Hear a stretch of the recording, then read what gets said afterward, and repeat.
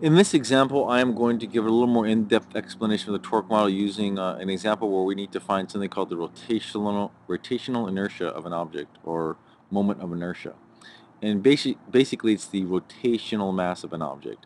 When things rotate, there are a couple different factors that dictate how hard it is to rotate it, or its inertia. So in this example, we'll take a look at that and learn how to calculate it. So in this example, I'm going to have a wheel that's going to be mounted on a stationary axis, so it just rotates about this point. And I'm going to hang a mass from it. I'll call this M1, and I'll call this M2.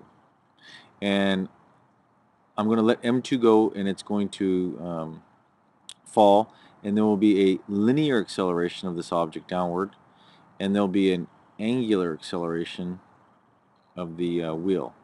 And the goal here is to find I. What is the rotational inertia of this object? How can we quantify that? So, again, this is basically a force model type problem, except it's a rotational force. But I'm going to go ahead and draw an FBD. In this example, I'm going to draw two FBDs, one of each object.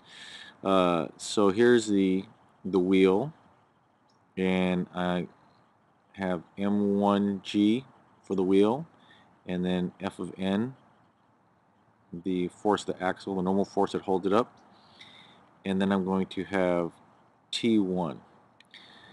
Very important here. I'll just call it T. But I call it tension, not M2G. As you'll see in a minute, by simply labeling M2G, we're saying that the force is M2G, when in fact, if this thing rotates and the object falls down, M2G is not the force. For the second object, we have M2G and tension. So we're going to break it up with two objects. I'm going to sum the forces, and because there's a rotational aspect to this, I'm going to sum the torques. You can write sigma tau there.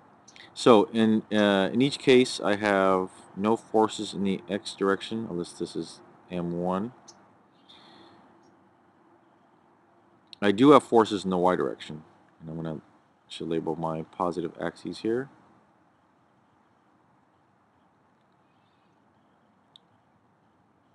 And positive up here. Okay. So for the wheel, I have Fn, which is pointing up, M1G points down, and T1 points down. And there will be an angular acceleration, or excuse me, linear acceleration, because it's locked into place. There will be no linear acceleration. But when I sum the torques,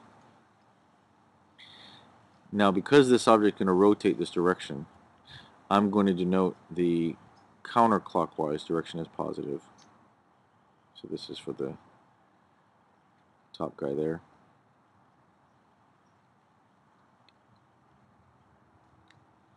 And this is going to equal I alpha, like we saw in the previous video. So there's only one force that can possibly cause a torque. These two act through the center, or the pivot point, the rotation point, so they can't cause a torque. They can't cause it to spin. This one is off center by a distance r, the radius, I'll call that. So it can possibly cause a torque. So I'm going to say that this is r cross t. Capital T for tension, not torque. R cross t is the torque. It will accelerate angularly, so there is an angular acceleration. For this guy here, relatively simple, no x forces here. I should be clarified, this is M2. And there are forces in the y direction. T minus M2G. And because this thing accelerates downwards, as we've seen before, I'm going to put a negative sign there. And there is an acceleration there, a negative one that points down. So far, what have we done? We've drawn an FBD of the wheel itself. We've drawn an FBD of the object that's falling. We've listed the forces, the force equations, and because the wheel can spin, an additional torque equation. where we, for this particular problem, denoted counterclockwise as positive because that's the way it's going to rotate. If the mass had been over here, we could have said clockwise as positive. And for the falling mass, some of the force is in X, some of the force is Y. So business as usual for the most part here. So let's solve for I. A couple little things here. So I'm going to bring the solution part up here. I'm going to take the first equation here doesn't really do too much for us, and this here is just a statement of that the normal force must support the weight plus the tension. These two here, the torque equation and this y equation, actually do the work here. So I'm going to copy them up here. R cross T is equal to I alpha, and from the y equation here, T minus M2G is equal to minus M2A.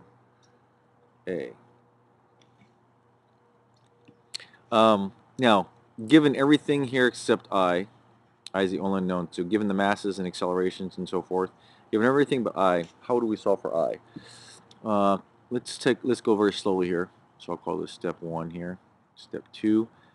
I'm going to reduce this cross product. So in class you saw this is R cross T, which is RT times the sine of the angle between them.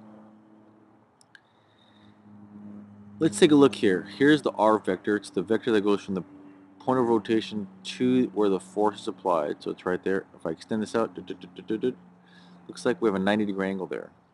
The force vector and the radial vector, there's a 90-degree angle. The sine of 90 is simply +1, so this is just a +1. Meaning we're going to get the maximum torque if we apply forces at 90-degree angles. Anything that veers away from 90, we're going to get something less than optimal. I times alpha. Now here we have an alpha and here we have an A. So we have a variable that seems related to the other one, but they're not exactly the same variable. So I'm going to do a little side dish here, a little side note. And this goes back to geometry. And you don't need to write this down every time. This is just to explain the concept. This goes back to arc length. So given a radius r here and theta here, this is s the arc length for this part of the circle, how far it travels. S is what they use in geometry class. I'm going to use the variable x. So for instance, if this was a wheel rolling on the ground, how far would it travel x along the ground? So we can say x is equal to r theta, and this is displacement. If I take the derivative with respect to time, or just say the velocity, that's equal to r omega, the angular velocity, r being constant. And the linear acceleration, another derivative down, is r times alpha. So I can relate linear quantities, these guys here, to angular quantities here by simply this factor of r.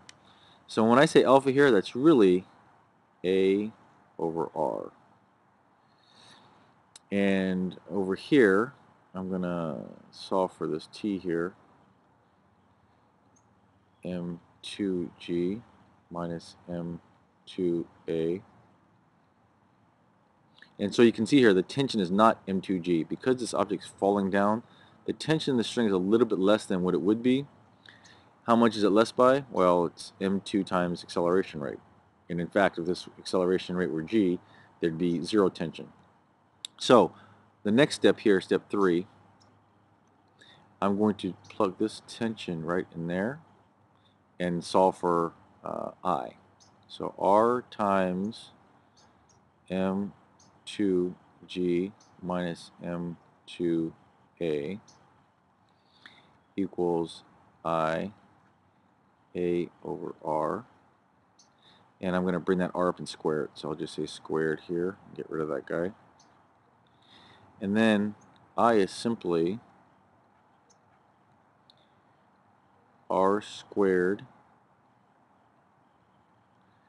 m2g over a minus m2a over a. and I know it cancels here in a second, but I just want to show you something. Well, in fact, I'll cancel it now. These don't cancel per se, but unit-wise they cancel. This is just a meter per second divided by meter per second. This is a meter per second divided by meter per second. So basically, at the end of the day, we have something that looks like a meter squared, because R is meters, times a kilogram, or more aptly put for in the physics world, kilogram meter squared. So what does this tell us? And if we had the numbers, you could plug them in and get an answer.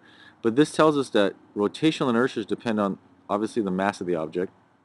So the larger the object, the more rotational inertia it has. But also meters, or in this case, that came from the radius. The wider it is, or the larger the radius, the more the mass is spread out from the pivot point, the heavier rotational that it is. So you'll see in the book that basically all rotational inertias are of the form some constant, some number, times mr squared, kilograms meter squared. Whether they be wheels, whether they be batons, or whatever it is that spins, they're always of the form mr squared. Depends on the mass of the object and where the mass is distributed, how far it is away from the pivot point. So, in a nutshell, uh, for this little more complex torque model, even though it's a little more complex, it basically follows the same idea. We draw FBDs, we sum the forces and torques. Here we chose a direction that made some sense for us. Given those force and torque equations, don't forget this minus sign right here because it falls down. Given those force and torque equations, we have a set of equations. In this problem I solved for I, assuming we knew everything else. I solved for I, and given the numbers, we could have gotten a numerical answer, but in this example, I wanted to show that basically all rotational inertias depend on the mass of an object and where the mass is distributed. And so you can use this model to, in this example, to solve any type of problem where there are 1, 2, 3, or 4 masses hanging from an object that can rotate, and the resulting angular accelerations and rotational inertias.